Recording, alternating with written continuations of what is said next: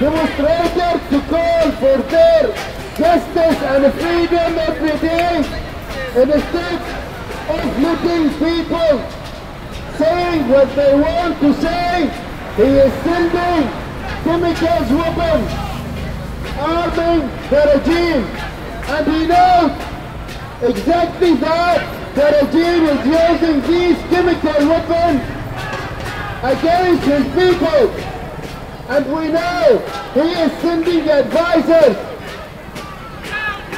What kind of double standard from calming the street, treating the Bahraini people like the others, terrorists all over the world. The people of Bahrain peacefully demonstrating every day, and to make the Bahrain crisis go long and long. To make the crisis in Bahrain goes on and on every day.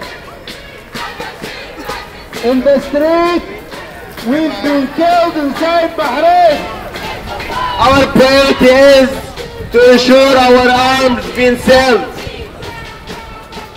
regardless where those weapons will go to, whether they will be well used or misused. Our priority is to get the cash. Even if we talk about the human rights, even if we talk about the freedom, the message is human rights and the freedom should be in certain places, not with our allies. For instance, a freedom should come to Syria, but it should never come to Bahrain. This policy, Mr. Cameron, is wrong, and it is against the will of the British people, because it's against the freedom of our nation.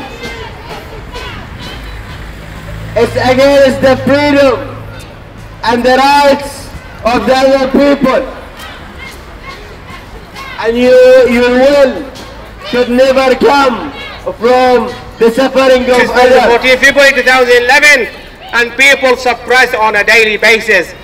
It's a small Gulf country, but like any other nation, we've got the right to decide our destiny.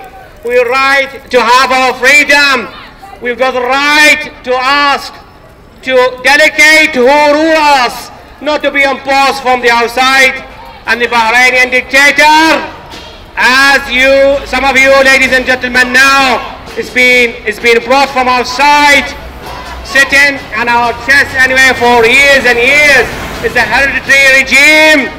It's been there for over 200 years, and now we say enough is enough. Enough is enough. We had enough, actually. We carry on the struggle until the last day because we know victory is ours. Nation who's got patience, who's got focus, who's got aims and goals will never get broken at all. Might be taking long to bring down the dictatorship anyway.